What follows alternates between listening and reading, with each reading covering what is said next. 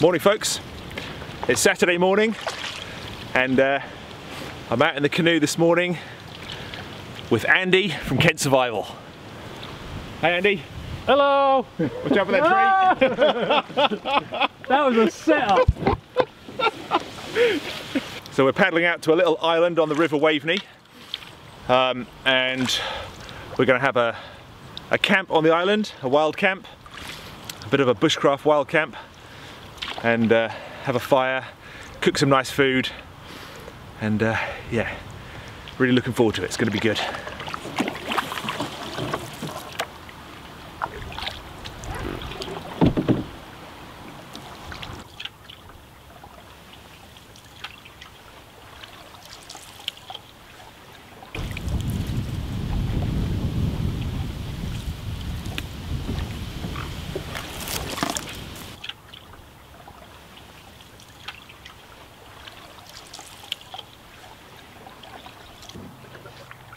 Just one cornetto, give it to me.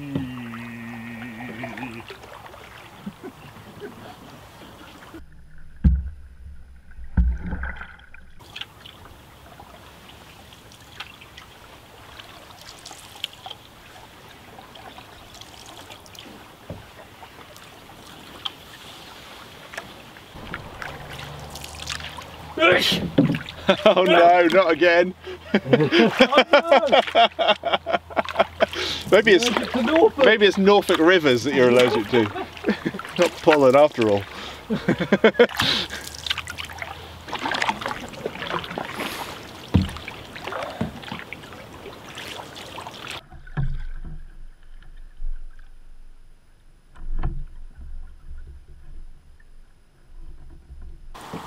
There we go, just pulling up here, Andy.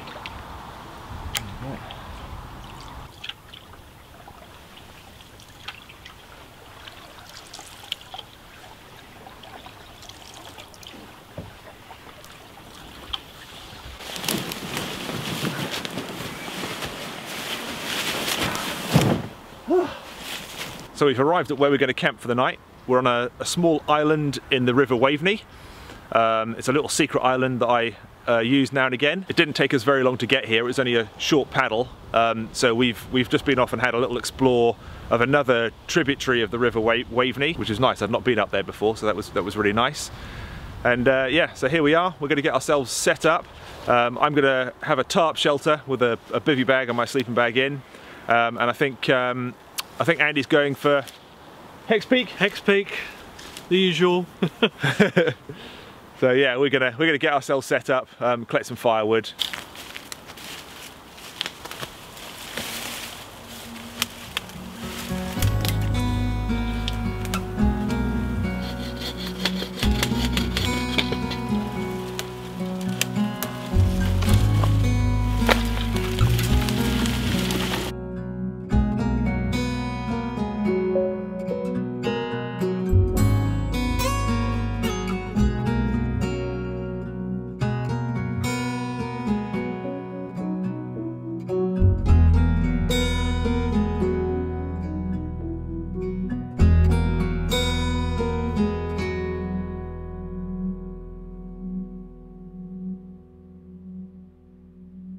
So here we are all set up.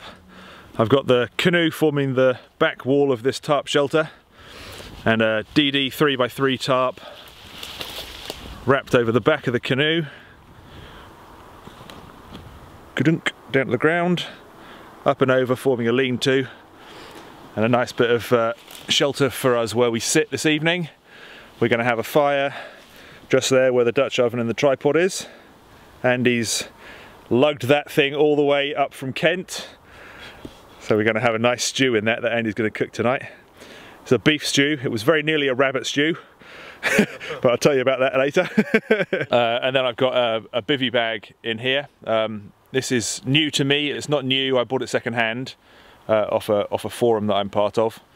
But it's a hooped bivvy. Seating, you've seen me do that before. That's my my Canoe kneeling mat inside a Thermarest chair kit, and then we've got other bits and pieces around.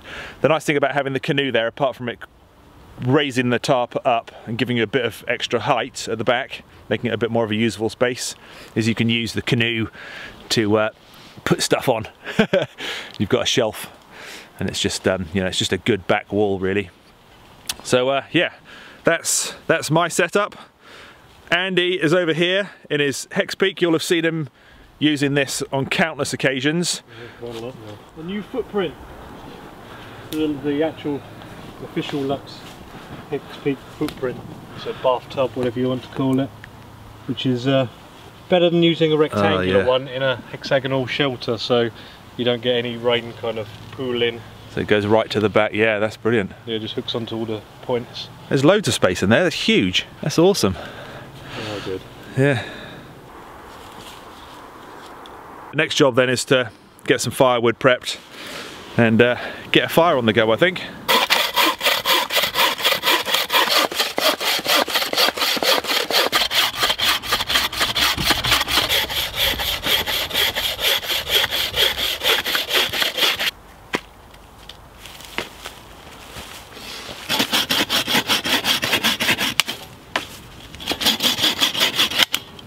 So while I've been chopping firewood, Andy's been busy getting dinner ready. What have we got, Andy?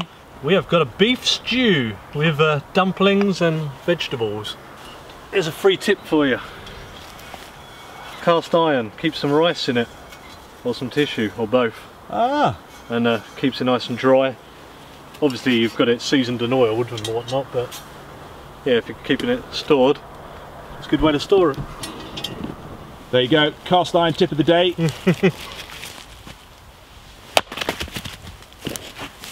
So we're going to get the fire lit. I'm using this tinder card. You'll have seen me use this stuff before, but I've not really talked too much about it. I really rate the stuff. You buy it in a package is probably about this sort of size here. I can't remember what it's called, tinder card I think, or something like that.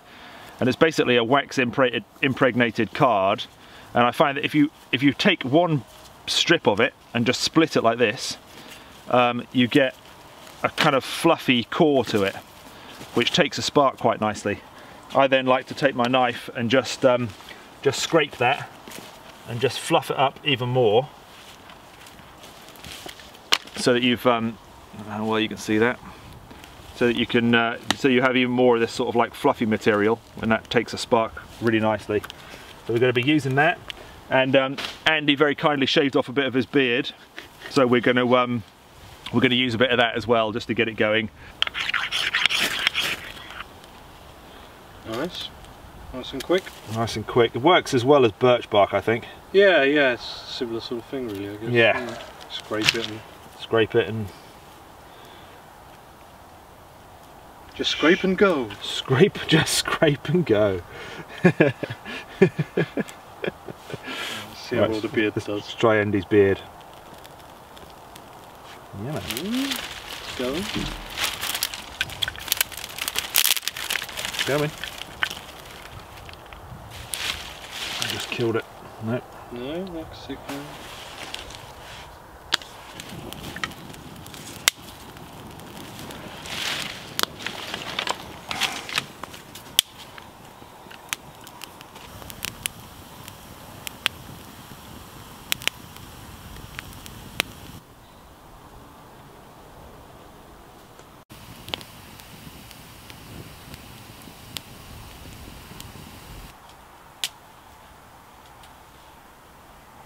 Alright, so Dutch oven is up to temperature. We'll stick in some oil.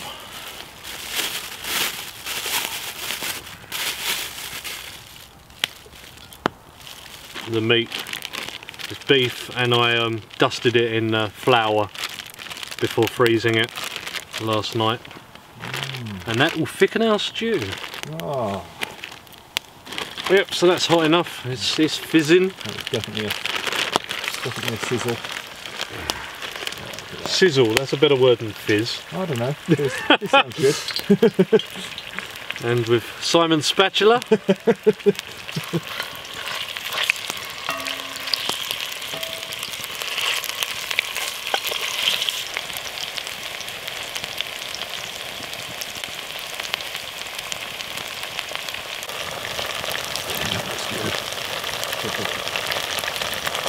So the meat's browned off. Just going to add in some of that veg now.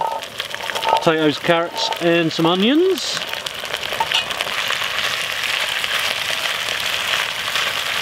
Just let the heat and the oil get on that before putting in some liquid.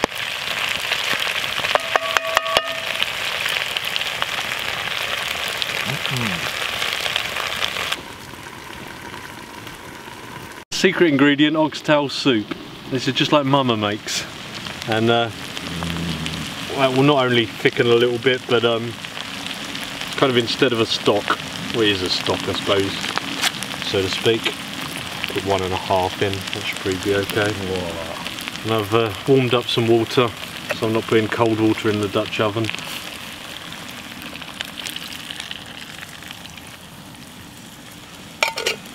Probably need to add a little more, but it's a good start.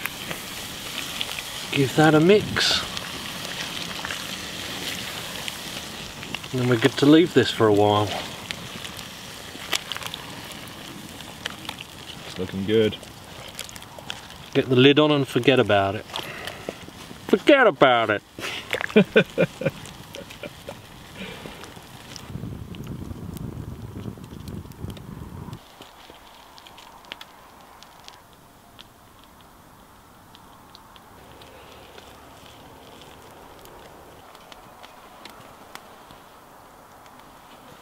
I'm gonna make up the dumplings for the stew here. I've got a mix of self-raising flour with half the amount of suet fat in there as well, and I've just added in some mixed herbs.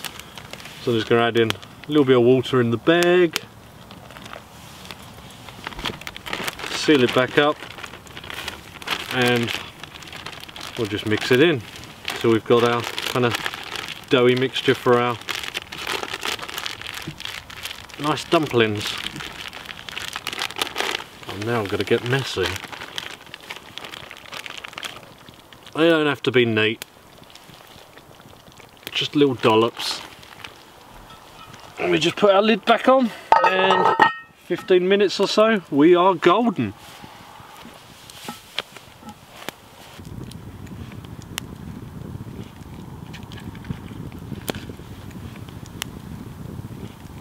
Right, I think we're ready to roll. Here we go. Drum roll. Plate time. Oh, Couple of dumplings there. lovely. That looks good. Get you some meat and potatoes.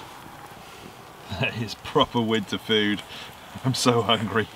Looking like a chili or a stew or something for winter camping. A little kneeling pad, it'll probably melt. Mm. Oh mate, that is good.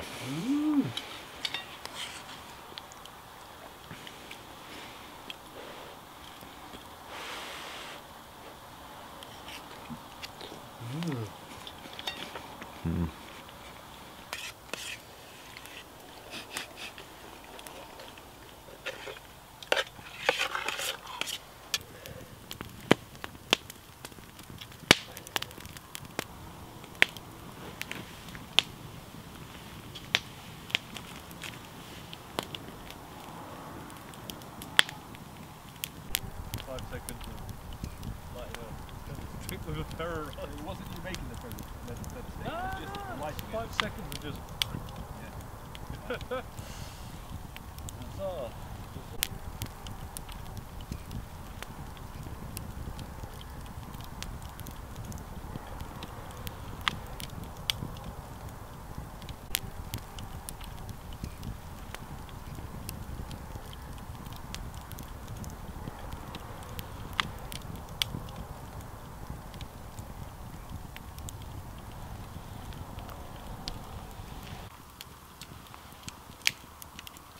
Well, it's got to that time of the evening.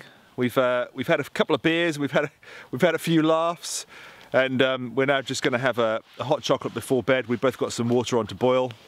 So we'll see you in the morning. Good night. Spam!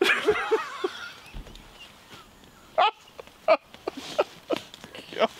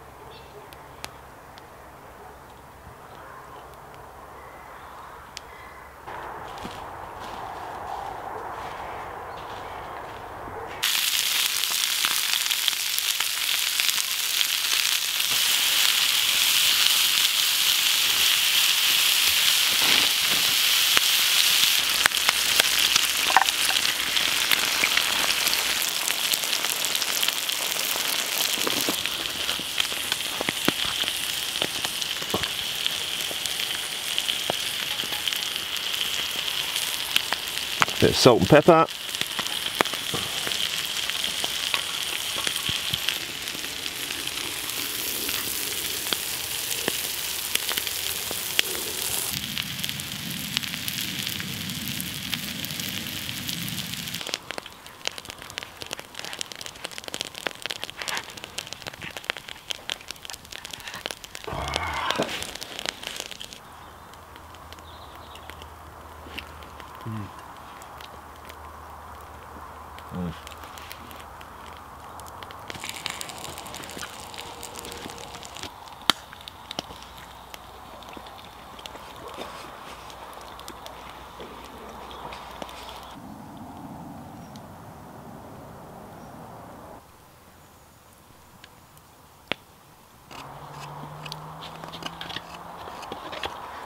So I'm just sitting here and doing a little bit more to a spoon I made last night for the stew. It was a bit rough and ready last night. We just needed something to do the job basically.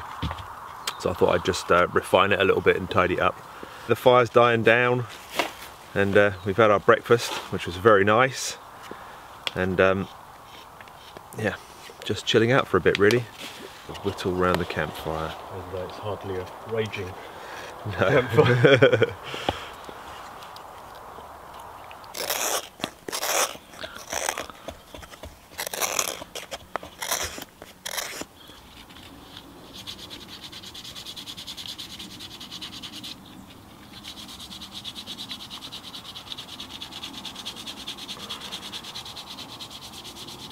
Now I know the purists amongst you will criticise me for using sandpaper.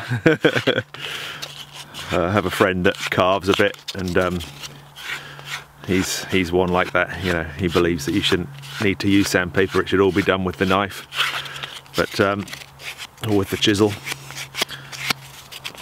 So I like a nice smooth spoon. So sandpaper it is. Plus I'm not that good at carving.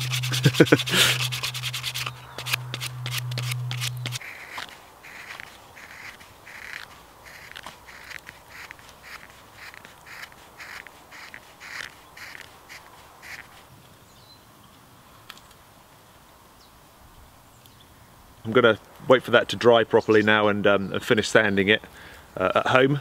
And Andy's made a lovely little scoop. So I think what we're going to do now is start thinking about getting things packed away, let this fire completely die down so we can douse it and get this island back to looking how it was when we arrived.